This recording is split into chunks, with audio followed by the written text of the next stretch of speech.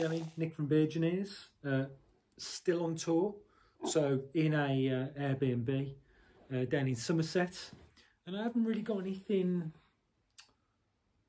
Somerset-y for you, but what I have got is a beer that I've not tried. Now, it's been a long time since I've drunk any BrewDog, to be honest with you, and this is BrewDog Triple Hazy Jane. So I had Hazy Jane back in the day.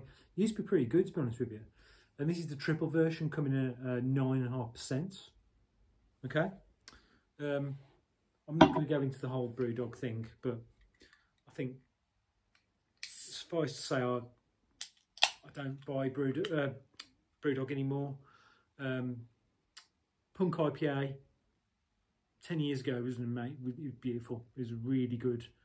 What I would say more of like a West Coast IPA. And nowadays it's been dumbed down. It's not been snobbish or elitist or whatever.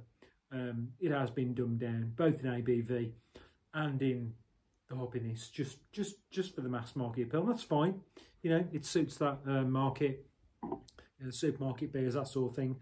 And like I say, I was out getting some bits in the supermarket, saw this, think it was a £5, which is pretty good for a triple IPA, to be honest with you. I mean, you've got to be paying, what, £7 now for a triple normally, for a, you know, like a Polly's or an Overtone triple, that sort of thing. So, doesn't tell you anything other than I mean, there is the ingredients and whatnot, but doesn't tell you what hops are in it. Just says it's a New England IPA, coming 9.5%. So what we got then? Apologies for the lighting in here. Like I say, I am on tour. There's a bit of haze to it. It's certainly far from the most hazy sort of beer we've reviewed on this channel. Sort of like a deep amber, slightly hazy beer. We've got half a finger of slightly off whitehead. Let's go for the nose. It's all right. What am I getting? Getting a peachy.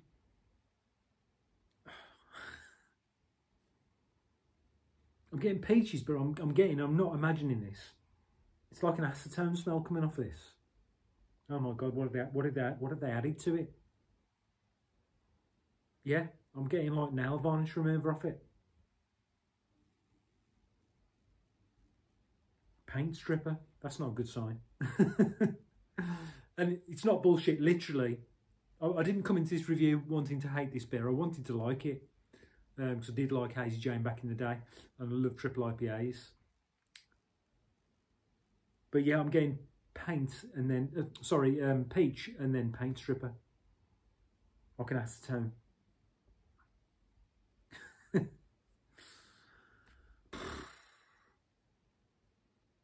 Let's dive in, chin chin.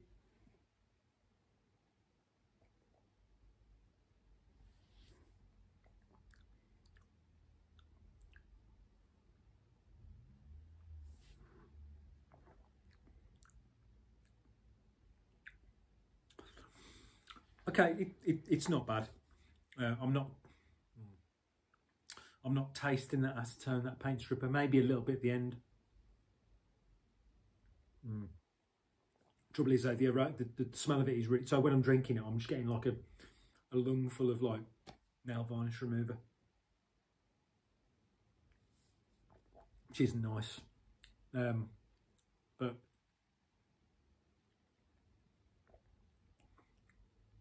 oh no, faint sort of almost peachiness, but then you hit with this alcohol, this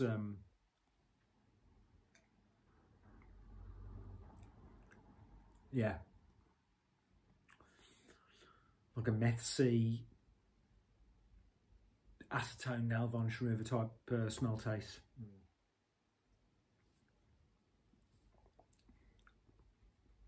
It's not terrible, it's not great. I mean, it's a £5 for a 9.5% beer, so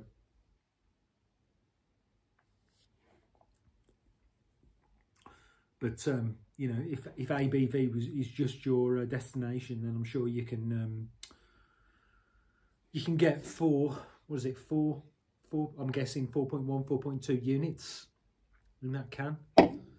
Buy some sort of, you know, rock gut cider, probably.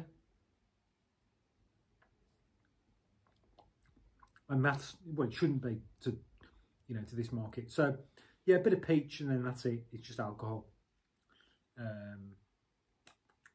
Rating.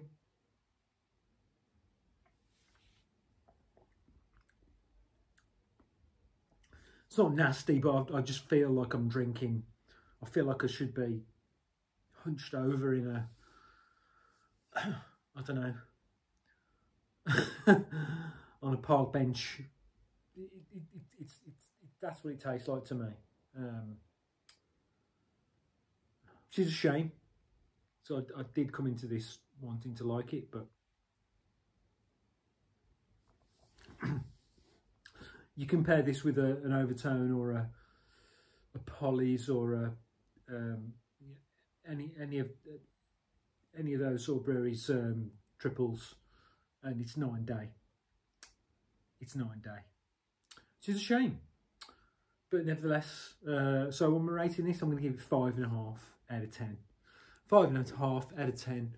So I won't be going back and buying this again. For Triple Hazy J. Hazy J was a great beer back in the day. At least I remember it. So is it me that's changed or is it the beer that's changed? Probably a combination of the two, in fairness.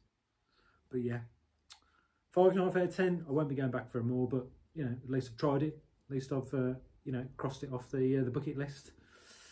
When I'm in a supermarket next time, you know, if I'm going past the beer, I'll at least can say, you know, I've dipped my toe in that water. And no, not for me. Thanks for watching. Until next time. Cheers.